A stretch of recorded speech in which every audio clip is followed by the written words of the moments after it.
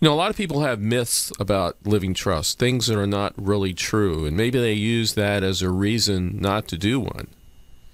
It's just a fancy will.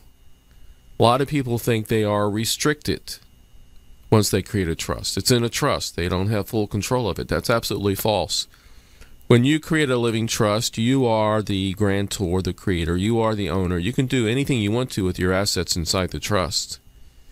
The beauty of a trust is that when you die, the assets are in a living trust, not a deceased person's name.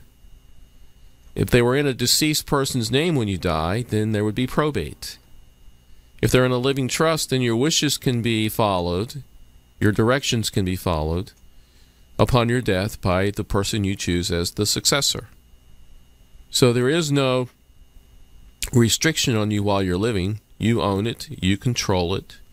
You do whatever you want to with it. You buy, sell, spend, do whatever you want to with it. People ask, are there restrictions on what you can put in the trust? Well, there are. You don't generally put in an automobile. You don't generally put in insurance, annuities, or retirement accounts, because those insurance, annuities, retirement accounts have beneficiaries that already avoid probate. Automobiles don't go in because they don't go through probate.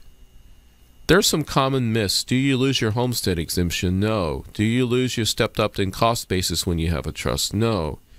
Do you lose the save the cap on the tax rate on a trust? No. A lot of common reasons people have in their minds where they do not want to do a trust, but they're not true. None of those things are true. If you have a question about that, or maybe you have some reason that you haven't created a trust or don't want one, call. I'd love to discuss that with you.